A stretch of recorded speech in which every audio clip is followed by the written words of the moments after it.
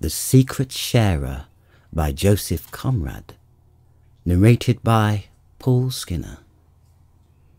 On my right hand there were lines of fishing stakes resembling a mysterious system of half-submerged bamboo fences, incomprehensible in its division of the domain of tropical fishes, and crazy of aspect as if abandoned forever by some nomad tribe of fishermen now gone to the other end of the ocean. For there was no sign of human habitation as far as the eye could reach. To the left, a group of barren islets, suggesting ruins of stone walls, towers and blockhouses, had its foundations set in the blue sea that itself looked solid. So still and stable did it lie below my feet.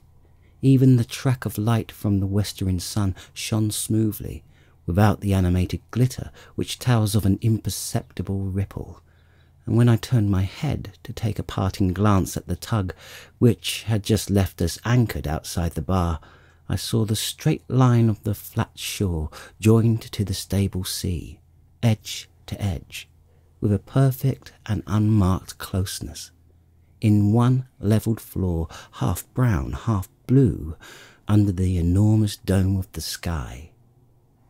Corresponding in their insignificance to the islets of the sea, two small clumps of trees, one on each side of the only fault in the impeccable joint, marked the mouth of the river Mayam we had just left on the first preparatory stage of our homeward journey.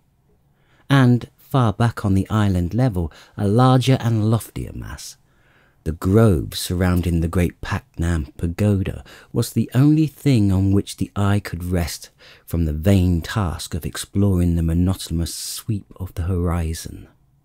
Here and there, gleams as of a few scattered pieces of silver marked the windings of the great river, and on the nearest of them, just within the bar, the tug steaming right into the land became lost to my sight. Hull and funnel and masts, as though the impassive earth had swallowed her up without an effort, without a tremor. My eye followed the light clouds of her smoke, now here, now there, above the plain, according to the devious curves of the stream, but always fainter and farther away, till I lost it at last behind the mitre-shaped hill of the great pagoda. And then I was left alone with my ship, anchored at the head of the Gulf of Siam.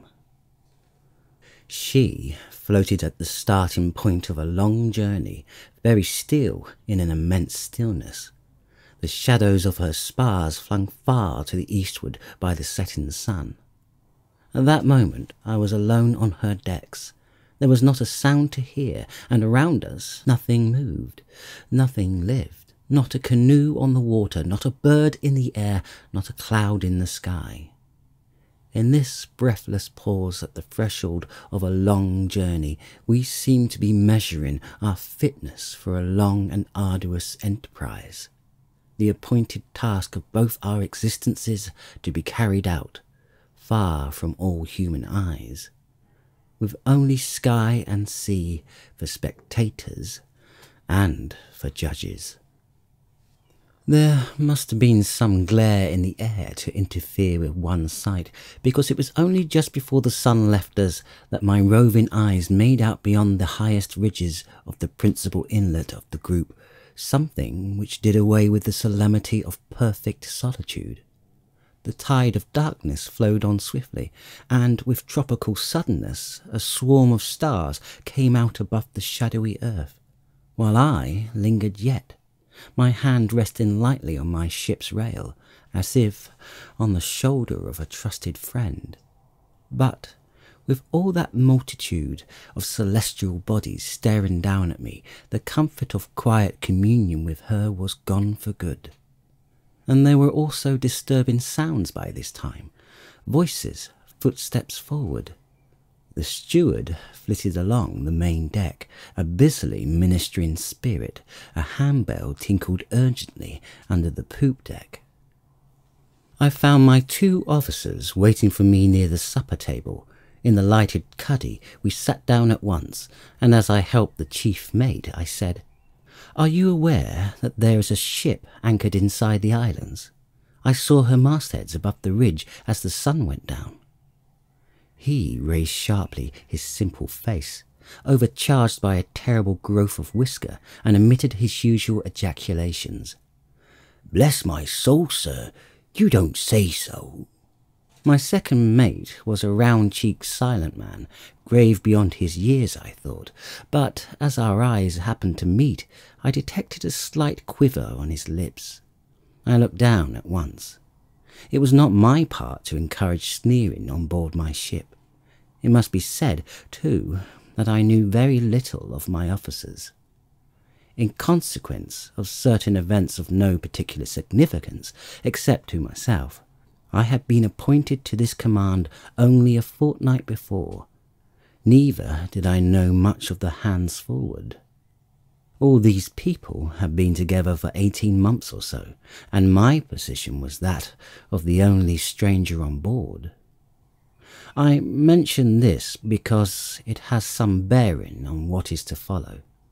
But what I felt most was my being a stranger to the ship, and if all the truth must be told, I was somewhat of a stranger to myself.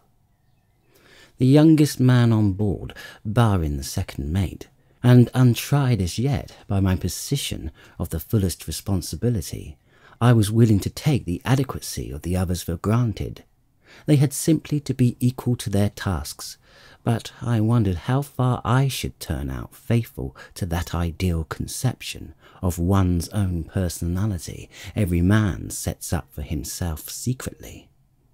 Meantime, the chief mate, with an almost visible effect of collaboration on the part of his round eyes and frightful whiskers, was trying to evolve a theory of the anchored ship.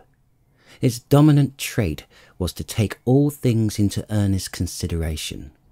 He was of a painstaking turn of mind, and he used to say he liked to account to himself for practically everything that came his way, down to a miserable scorpion he had found in his cabin a week before. The why and wherefore of that scorpion, how it got on board and came to select his room rather than the pantry, which was a dark place and more what a scorpion would be partial to, and how on earth it managed to drown itself in the inkwell of his writing desk, had exercised him indefinitely. The ship within the islands was much more easily accounted for, and just when we were about to rise from the table, he made his pronouncement. She was, he doubted not, a ship from home lately arrived. Probably she drew too much water to cross the bar, except at the top of the spring tides. Therefore she went into that natural harbour to wait for a few days, in preference to remaining in an open roadstead. "That's so," confirmed the second mate, suddenly in his slightly hoarse voice. "She draws over 20 feet. She's the Liverpool ship Sephora with a cargo of coal, 123 days from Cardiff." We looked at him in surprise.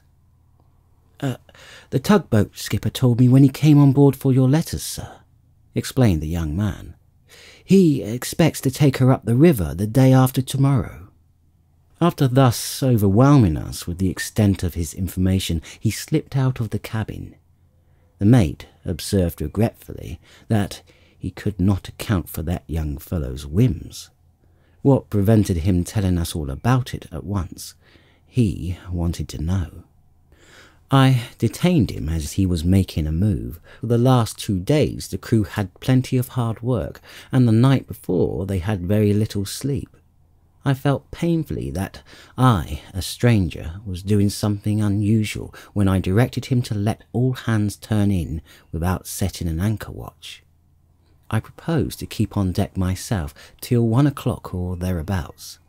I would get the second mate to relieve me at that hour. He would turn out the cook and the steward at 4, I concluded, and then give you a call. Of course, at the slightest sign of any sort of wind, we'll have the hands up and make a start at once. He concealed his astonishment. "Very well, sir." Outside the cuddy, he put his head in the second mate's door to inform him of my unheard-of caprice to take a 5 hours anchor watch on myself. I heard the other raise his voice incredulously. "What? The captain himself?" Then a few more murmurs. A door closed, then another. A few moments later, I went on deck. My strangeness, which had made me sleepless, had prompted that unconventional arrangement, as if I had expected, in those solitary hours of the night, to get on terms with the ship of which I knew nothing, manned by men of whom I knew little more. Fast alongside a wharf, littered like any ship in port with a tangle of unrelated things, invaded by unrelated shore people. I had hardly seen her yet properly. Now, as she lay cleared for sea, the stretch of her main deck seemed to me very fine under the stars. Very fine, very roomy for her size, and very inviting. I descended the poop and paced the waist, my mind picturing to myself the coming passage through the Malay archipelago, down to the Indian Ocean, and up to the Atlantic. All its phases were familiar enough to me, every characteristic, all the alternatives which were likely to face me on the high seas, everything, except the novel responsibility of command.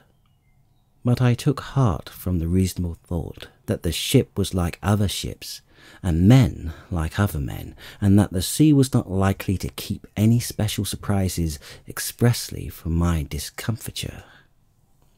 Arrived at that comforting conclusion, I bethought myself of a cigar and went below to get it. All was still down there. Everybody at the other end of the ship was sleeping profoundly. I came out again on the quarter-deck, agreeably at ease in my sleeping suit on that warm, breathless night, barefooted, a glowing cigar in my teeth, and, going forward, I was met by the profound silence of the fore end of the ship. Only as I passed the door of the forecastle I heard a deep, quiet, trustful sign of some sleeper inside. And suddenly I rejoiced in the great security of the sea as compared with the unrest of the land, in my choice of that untempted life presenting no disquieting problems, invested with an elementary moral beauty by the absolute straightforwardness of its appeal and by the singleness of its purpose. The riding light in that fore-rigging burned with a clear, untroubled, as if symbolic flame, confident and bright in the mysterious shades of the night. Passing on my way aft along the other side of the ship, I observed that the rope-side ladder put over, no doubt for the master of the tug when he came to fetch away our letters, had not been hauled in as it should have been. I became annoyed at this, for exactitude in small matters is the very soul of discipline. Then I reflected that I had myself peremptorily dismissed my officers from duty, and by my own act had prevented the anchor watch being formally set and things properly attended to. I asked myself whether it was wise ever to interfere with the established routine of duties, even from the kindest of motives. My action might have made me appear eccentric. Goodness only knew how that absurdly whiskered mate would account for my conduct, and what the whole ship thought of that informality of their new captain. I was vexed with myself.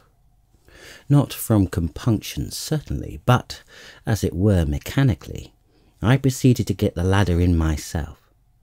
Now a side ladder of that sort is a light affair and comes in easily, yet my vigorous tug, which should have brought it flying on board, merely recoiled upon my body in a totally unexpected jerk. What the devil? I was so astounded by the immovableness of that ladder that I remained stock still, trying to account for it to myself like that imbecile mate of mine. In the end, of course, I put my head over the rail. The side of the ship made an opaque bout of shadow on the darkling glassy shimmer of the sea. But I saw at once something elongated and pale floating very close to the ladder. Before I could form a guess, a faint flash of phosphorescent light, which seemed to issue suddenly from the naked body of a man, flickering in the sleeping water with the elusive, silent play of summer lightning in a night sky. With a gasp, I saw revealed to my stare a pair of feet, the long legs, a broad livid back immersed right up to the neck in a greenish cadaverous glow. One hand, awash, clutched the bottom rung of the ladder. He was complete, but for the head. A headless corpse? The cigar dropped from my gaping mouth with a tiny plop and a short hiss quite audible in the absolute stillness of all things under heaven. At that, I suppose, he raised his face, a dimly pale oval in the shadow of the ship's side. But even then I could only barely make out down there the shape of his black-haired head. However, it was enough for the horrid, frost-bound sensation which had gripped me about the chest to pass off. The moment of vain exclamations was past, too. I only climbed on the spar and leaned over the rail as far as I could to bring my eyes nearer to that mystery floating alongside. As he hung by the ladder, like a resting swimmer, the sea lightning played about his limbs at every stir, and he appeared in it ghastly, silvery, fish-like. He remained as mute as a fish, too. He made no motion to get out of the water, either. It was inconceivable that he should not attempt to come on board, and strangely troubling to suspect that perhaps he did not want to. And my first words were prompted by just that troubled incertitude. "What's the matter?" I asked in my ordinary tone, speaking down to the face upturned exactly under mine. "Cramp," it answered, no louder. Then, slightly anxious, "I say, no need to call anyone." "I wasn't going to," I said. "Are you alone on deck?" "Yes." I had somehow the impression that he was on the point of letting go the ladder to swim away beyond my ken, mysterious as he came. But, for the moment, this being appearing as if he had risen out of the bottom of the sea, it was certainly the nearest land to the ship, wanted only to know the time. I told him, and he, down there tentatively, "I suppose your captain's turned in." "I am sure he isn't," I said. He seemed to struggle with himself, for I heard something like the low, bitter murmur of doubt. "What? That's good?" His next words came out with a hesitating effort. "Look here, my man, could you call him out quietly?" I thought the time had come to declare myself. "I am the captain." I heard a "By Jove," whispered at the level of the water. The phosphorescence flashed in the swirl of the water all about his limbs. His other hand seized the ladder. "My name's Leggett." The voice was calm and resolute, a good voice. The self-possession of that man had somehow induced a corresponding state in myself. It was very quietly that I remarked, "You must be a good swimmer." "Yes, I have been in the water practically since 9 o'clock. The question for me now is whether I am to let go this ladder and go on swimming till I sink from exhaustion, or to come on board here." I felt this was no mere formula of desperate speech, but a real alternative in the view of a strong soul. I should have gathered from this that he was young. Indeed, it is only the young who are ever confronted by such clear issues. But at the time, it was pure intuition on my part. A mysterious communication was established already between us two, in the face of that silent, darkened tropical sea. I was young too, young enough to make no comment. The man in the water began suddenly to climb up the ladder, and I hastened away from the rail to fetch some clothes. Before entering the cabin I stood still, listening in the lobby at the foot of the stairs. A faint snore came through the closed door of the chief mate's room. The second mate's door was on the hook, but the darkness in there was absolutely soundless. He, too, was young and could sleep like a stone. Remained the steward, but he was not likely to wake up before he was cold. I got a sleeping suit out of my room and, coming back on deck, saw the naked man from the sea sitting on the main hatch, glimmering white in the darkness, his elbows on his knees and his head in his hands. In a moment he had concealed his damp body in a sleeping suit of the same grey striped pattern as the one I was wearing, and followed me like my double on the poop. Together we moved right aft, barefooted, silent. "What is it?" I asked in a deadened voice, taking the lighted lamp out of the binnacle and raising it to his face. "An ugly business." He had rather regular features, a good mouth, light eyes under somewhat heavy dark eyebrows, a smooth square forehead, no growth on his cheeks, a small brown moustache, and a well-shaped round chin. His expression was concentrated, meditative, under the inspecting light of the lamp I held up to his face, such as a man thinking hard in solitude might wear. My sleeping suit was just right for his size, a well-knit young fellow of 25 at most. He caught his lower lip with the edge of white, even teeth. "Yes," I said, replacing the lamp in the binnacle. The warm, heavy tropical night closed upon his head again. "There's a ship over there," he murmured. "Yes, I know, the Sephora. Did you know of us?" "Hadn't the slightest idea. I'm the mate of her—" He paused and corrected himself. "I should say I was." "Aha, something wrong?" "Yes, very wrong indeed. I've killed a man." "What do you mean? Just now?" "No, on the passage, weeks ago. 39 south. When I say a man—" "Fit of temper?" I suggested, confidently. The shadowy dark head, like mine, seemed to nod imperceptibly above the ghastly grey of my sleeping suit. It was, in the night, as though I had been faced by my own reflection in the depths of a sombre and immense mirror. "A pretty thing to have to own up to, for a Conway boy," murmured my double, distinctly. "You're a Conway boy?" "I am," he said, as if startled, then slowly, "Perhaps you too?" It was so, but being a couple of years older, I had left before he joined. After a quick interchange of dates, a silence fell, and I thought suddenly of my absurd mate with his terrific whiskers and the "bless my soul, you don't say so" type of intellect. My double gave me an inkling of his thoughts by saying, "My father's a parson in Norfolk. Do you see me before a judge and jury on that charge? For myself, I can't see the necessity. There are fellows that an angel from heaven, and I am not that. He was one of those creatures that are just simmering all the time with a silly sort of wickedness. Miserable devils that have no business to live at all. He wouldn't do his duty and wouldn't let anyone else do theirs. But what's the good of talking? You know well enough the sort of ill-conditioned, snarling cur."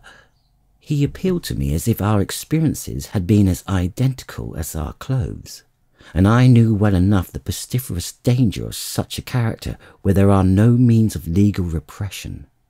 And I knew well enough also that my double there was no homicidal ruffian. I did not think of asking him for details, and he told me the story roughly in brusque, disconnected sentences. I needed no more. I saw it all going on as though I were myself inside the other's sleeping suit. "It happened while we were setting a reefed foresail. You understand the sort of weather. the only sail we had left to keep the ship running. So you may guess what it had been like for days. Anxious sort of job, that. He gave me some of his cursed insolence at the sheet. I tell you, I was overdone with this terrific weather that seemed to have no end to it.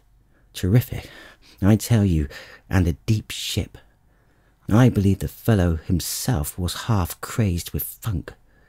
It was no time for gentlemanly reproof, so I turned round and felled him like an ox. He up and at me.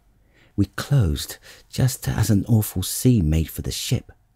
All hands saw it coming and took to the rigging, but I had him by the throat and went on shaking him like a rat. The men above us yelling, "Look out! Look out!" Then a crash as if the sky had fallen on my head. They say that for over 10 minutes hardly anything was to be seen of the ship, just the 3 masts and a bit of the forecastle head and of the poop all awash, driving along in a smother of foam. It was a miracle that they found us, jammed together behind the forebitts. It's clear that I meant business, because I was holding him by the throat still, and they picked us up. He was black in the face. It was too much for them. It seemed they rushed us aft together, gripping as we were, screaming murder like a lot of lunatics, and broke into the cuddy, and the ship, running for her life, touch and go all the time, any minute her last in a sea fit to turn your hair grey only a looking at it. I understand that the skipper too started raving like the rest of them. The man had been deprived of sleep for more than a week, and to have this sprung on him at the height of a furious gale nearly drove him out of his mind. I wonder they didn't fling me overboard after getting the carcass of their precious shipmate out of my fingers. They had rather a job to separate us, I've been told.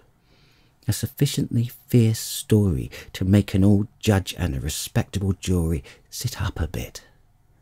The first thing I heard when I came to myself was the maddening howling of the endless gale, and on that the voice of the old man.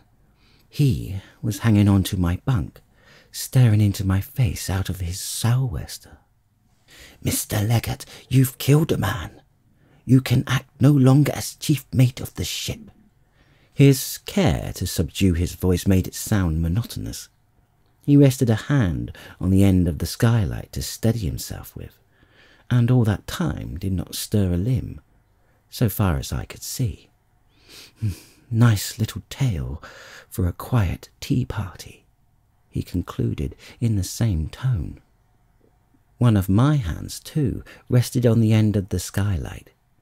Neither did I stir a limb, as far as I knew. We stood less than a foot from each other. It occurred to me that if old bless my soul, you don't say so, were to put his head up, the companion would catch sight of us.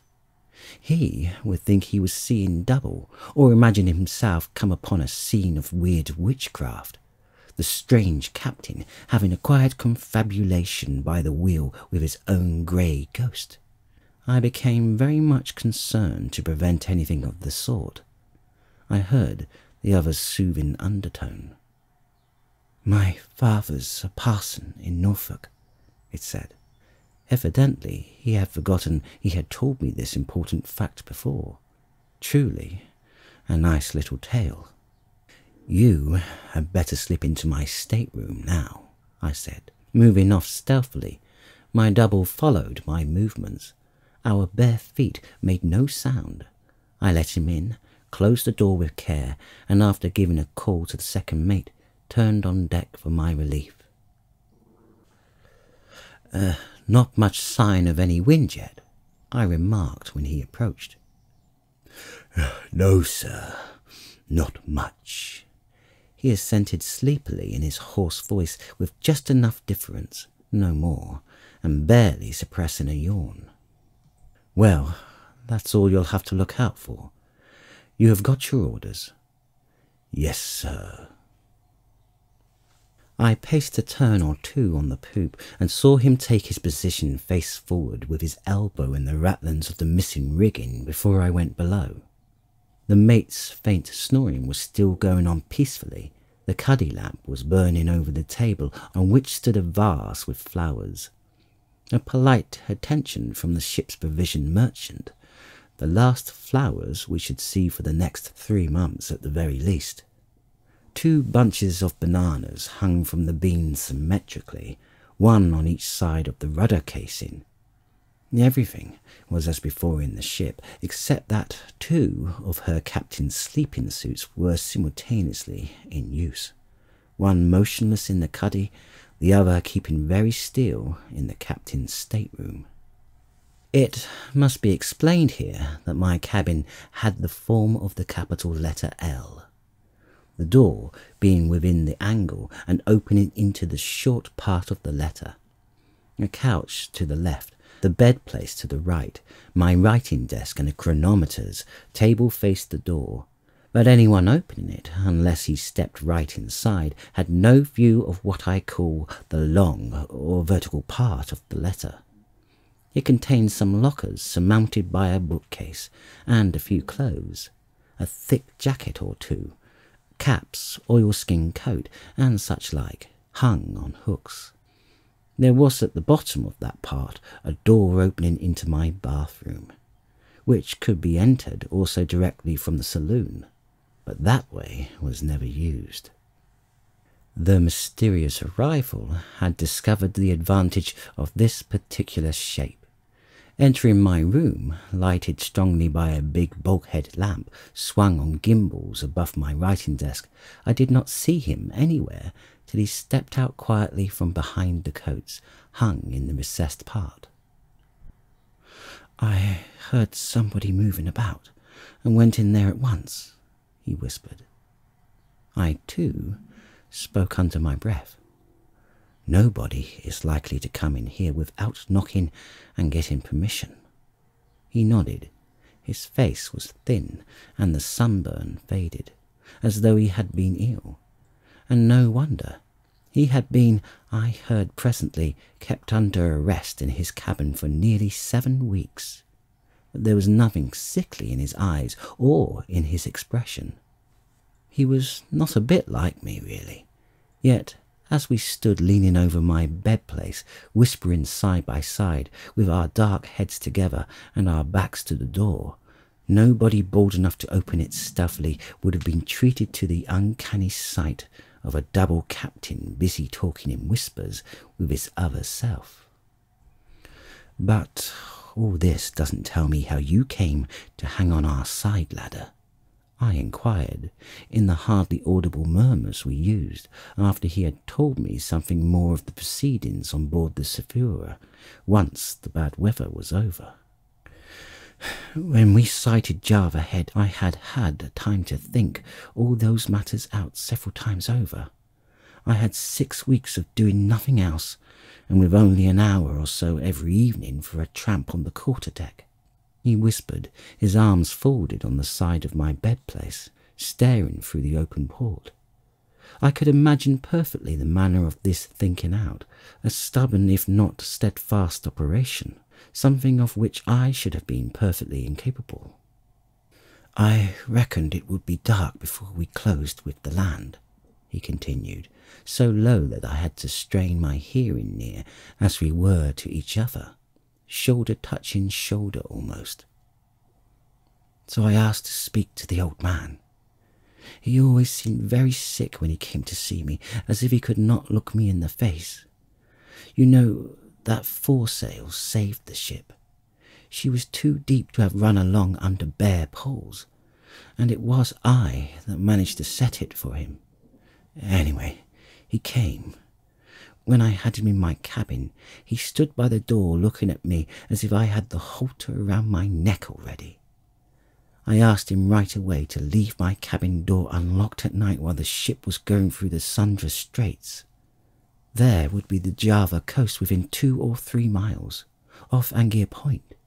I wanted nothing more. I've had a prize for swimming my 2nd year in the Conway." "I can believe it," I breathed out. God only knows why they locked me in every night. To see some of their faces, you'd have thought they were afraid I'd go about at night strangling people. Am I a murdering brute? Do I look it? By Jove! If I had been, he wouldn't have trusted himself like that into my room. You'll say I might have chucked him aside and bolted out, there and then. It was dark already. Well, no. And for the same reason I wouldn't think of trying to smash the door. There would have been a rush to stop me at the noise, and I did not mean to get into a confounded skirmish. Somebody else might have got killed, for I would not have broken out only to get chucked back, and I did not want any more of that work. He refused, looking more sick than ever.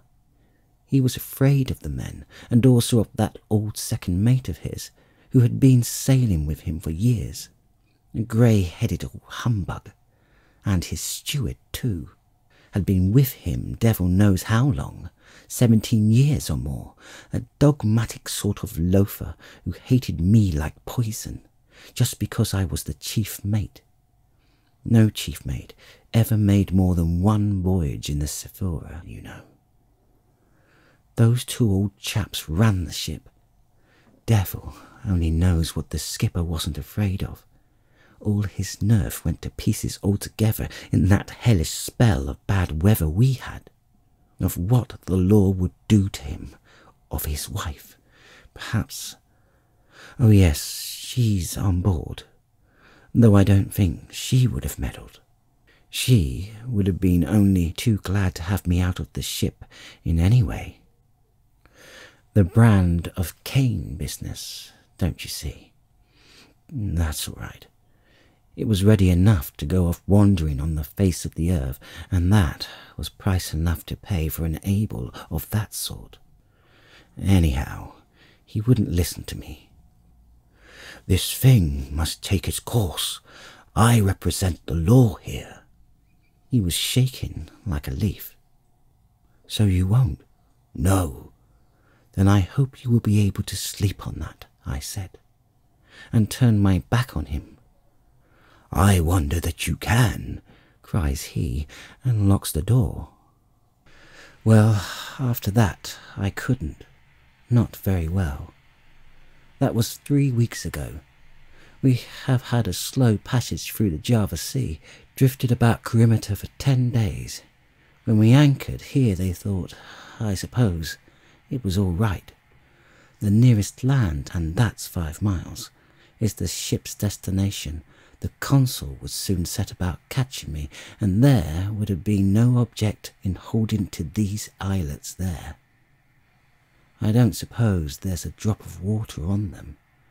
I don't know how it was, but tonight the steward, after bringing me my supper, went out and let me eat it, and left the door unlocked. And I ate it, all there was too. After I had finished, I strolled out on the quarter-deck. I don't know that I meant to do anything.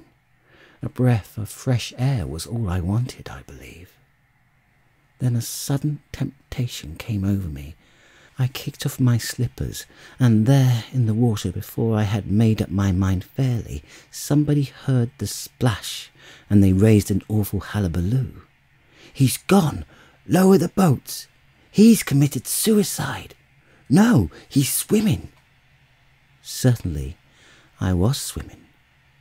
It's not so easy for a swimmer like me to commit suicide by drowning. I landed on the nearest islet before the boat left the ship's side. I heard them pulling about in the dark, hailing and so on, but after a bit they gave up. Everything quietened down, and the anchorage became still as death. I sat down on a stone and began to think. I felt certain they would start searching for me at daylight. There was no place to hide on those stony things, and if there had been, what would have been the good? But now I was clear of that ship. I was not going back. So after a while, I took off all my clothes, tied them up in a bundle with a stone inside, and dropped them in the deep water on the outer side of that islet. That was suicide enough for me. Let them think what they liked. But I didn't mean to drown myself. I meant to swim till I sank, but that's not the same thing. I struck out for another of these little islands, and it was from that one that I first saw your riding light. Something to swim for. I went on easily, and on the way I came upon a flat rock a foot or two above the water. In the daytime, I dare say, you might make it out with a glass from your poop. I scrambled up onto it and rested myself for a bit. Then I made another start. The last spell must have been over a mile. His whisper was getting fainter and fainter, and all the time he stared straight out through the porthole, in which there was not even a star to be seen. I had not interrupted him. There was something that made comment impossible in his narrative, or perhaps in himself, a sort of feeling, a quality which I can't find the name for. And when he ceased, all I found was a futile whisper. So you swam for our light? Yes, straight for it. It was something to swim for. I couldn't see any stars low down because the coast was in the way, and I couldn't see the land either. The water was like glass. One might have been swimming in a confounded 1,000 feet deep cistern with no place for scrambling out anywhere. But what I didn't like was the notion of swimming round and round like a crazed bullock before I gave out. And as I didn't mean to go back, no. Do you see me being hauled back, stark naked, off one of these little islands by the scruff of the neck and fighting like a wild beast? Somebody would have got killed for certain, and I did not want any of that. So I went on. And then your ladder. Why didn't you hail the ship? I asked, a little louder. He touched my shoulder lightly. Lazy footsteps came right over our heads and stopped. The second mate had crossed from the other side of the poop and might have been hanging over the rail for all we knew. He couldn't hear us talking, could he? My double breathed into my very ear, anxiously. His anxiety was in answer, a sufficient answer, to the question I had put to him, an answer containing all the difficulty of that situation. I closed the porthole quietly to make sure. A louder word might have been overheard. "Who's that?" he whispered then. "My second mate, but I don't know much more of that fellow than you do." And I told him a little about myself. I had been appointed to take charge while I least expected anything of the sort, not quite a fortnight ago. I didn't know either the ship or the people, hadn't had the time in port to look about me or size anybody up. And as to the crew, all they knew was that I was appointed to take the ship home. For the rest, I was almost as much of a stranger on board as myself, I said. And at the moment, I felt it most acutely. I felt that it would take very little to make me suspect a person in the eyes of the ship's company. He had turned about meantime, and we, the two strangers in the ship, faced each other in identical attitudes. "Your ladder," he murmured after a silence. "Who'd have thought of finding a ladder hanging over at night in a ship anchored out here?" I felt just then a very unpleasant faintness. After the life I've been leading for 9 weeks, anybody would have got out of condition. I wasn't capable of swimming round as far as your rudder chains, and lo and behold, there was a ladder to get hold of. After I gripped it, I said to myself, "What's the good?" Then I saw a man's head looking over. I thought I would swim away presently and leave him shouting in whatever language it was. I didn't mind being looked at. I liked it. And then you speaking to me so quietly, as if you had expected me, made me hold on a little longer. It had been a confounded lonely time. I don't mean while swimming. I was glad to talk a little to somebody that didn't belong to the sphere. As to asking for the captain, that was a mere impulse.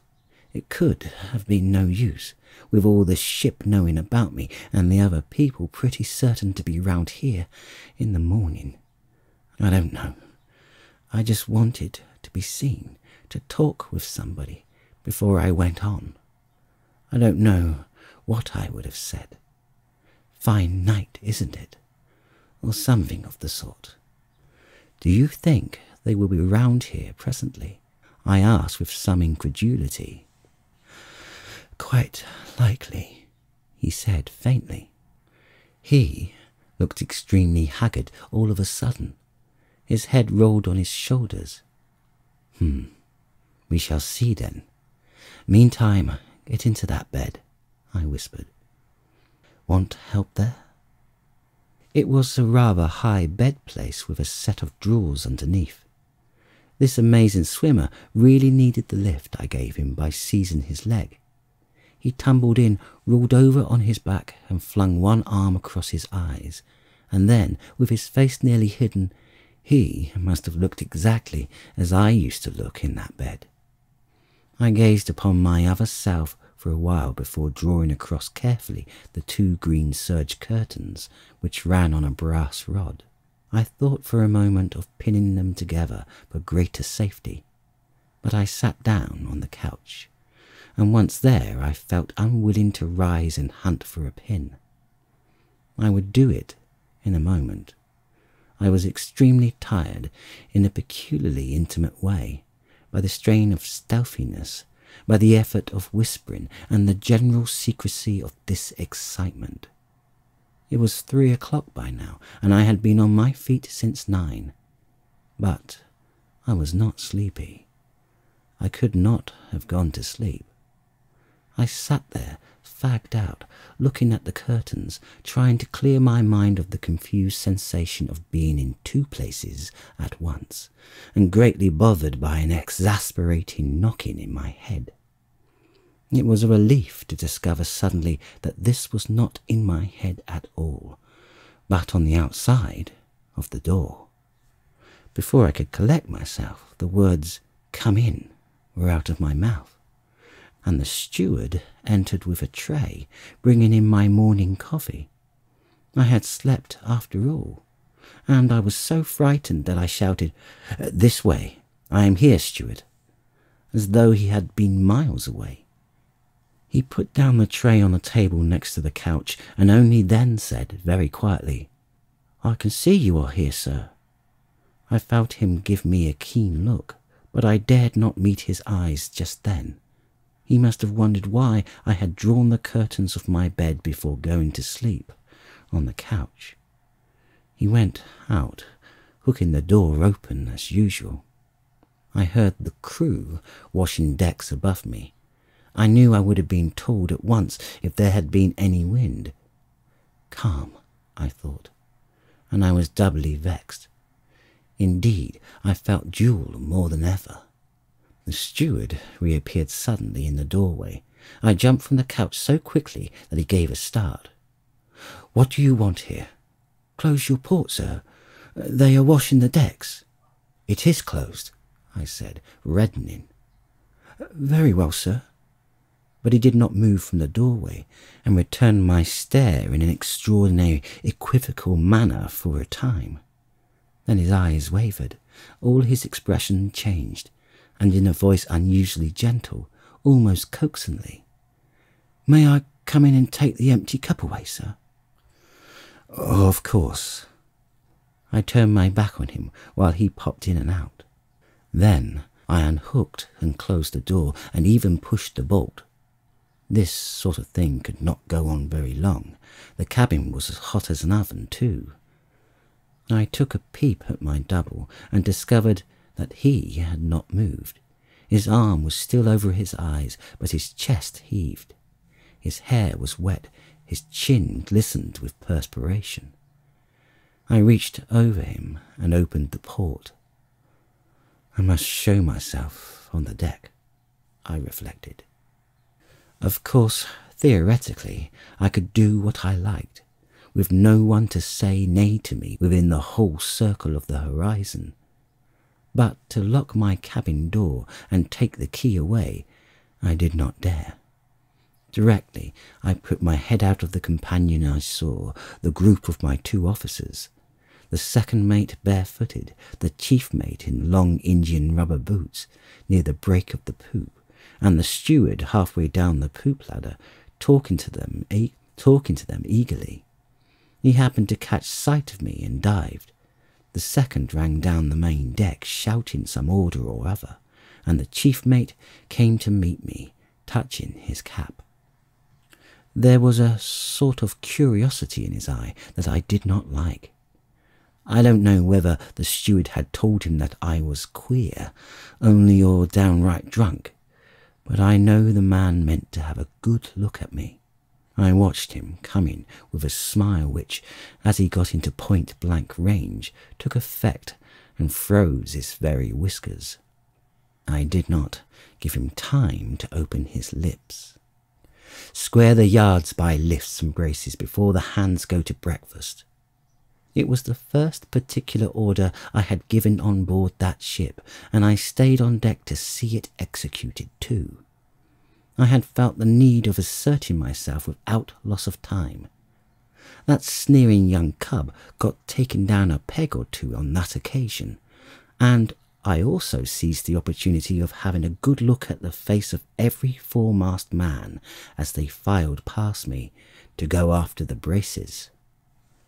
At breakfast time, eating nothing myself, I presided with such frigid dignity that the 2 mates were only too glad to escape from the cabin as soon as decency permitted, and all the time dual working of my mind distracted me almost to the point of insanity. I was constantly watching myself, my secret self, as dependent on my actions as my own personality, sleeping in that bed behind that door which faced me as I sat at the head of the table. It was very much like being mad, only it was worse because one was aware of it.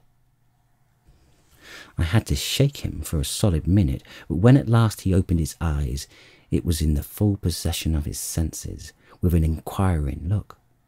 "All's well so far," I whispered. "Now you must vanish into the bathroom." He did so, as noiseless as a ghost, and then I rang for the steward and, facing him boldly, directed him to tidy up my stateroom while I was having a bath, and be quick about it. As my tone admitted of no excuses, he said, "Yes, sir," and ran off to fetch his dustpan and brushes. I took a bath and did most of my dressing splashing and whistling softly for the steward's edification, while the secret sharer of my life stood drawn up bolt upright in that little space, his face looking very sunken in the daylight, his eyelids lowered under the stern, dark line of his eyebrows drawn together by a slight frown. When I left him there to go back to my room, the steward was finishing dusting. I sent for the mate and engaged him in some insignificant conversation. It was, as it were, trifling with this terrific character of his whiskers, but my object was to give him an opportunity for a good look at my cabin, and then I could at last shut, with a clear conscience, the door of my stateroom and get my double back into the recessed part. There was nothing else for it. He had to sit still on a small folding stool, half smothered by the heavy coats hanging there. We listened to the steward going into the bathroom out of the saloon, filling the water bottles there, scrubbing the bath, setting things to rights, whisk, bang, clatter out again into the saloon, turn the key, click. Such was my scheme for keeping my second self invisible. Nothing better could be contrived under the circumstances. And there we sat, I at my writing desk, ready to appear busy with some papers, he behind me, out of sight of the door. It would not have been prudent to talk in daytime, and I could not have stood the excitement of that queer sense of whispering to myself. Now and then, glancing over my shoulder, I saw him far back there, sitting rigidly on the low stool, his bare feet close together, his arms folded, his head hanging on his breast, and perfectly still. Anybody would have taken him for me. I was fascinated by it myself. Every moment I had to glance over my shoulder. I was looking at him when a voice outside the door said, "Beg pardon, sir." Well, I kept my eyes on him, and so when the voice outside the door announced, "There's a shipboat coming our way, sir," I saw him give a start, the first movement he had made for hours, but he did not raise his bowed head. "All right, get the ladder over." I hesitated. Should I whisper something to him? But what? His immobility seemed to have been never disturbed. What could I tell him he did not know already? Finally, I went on deck.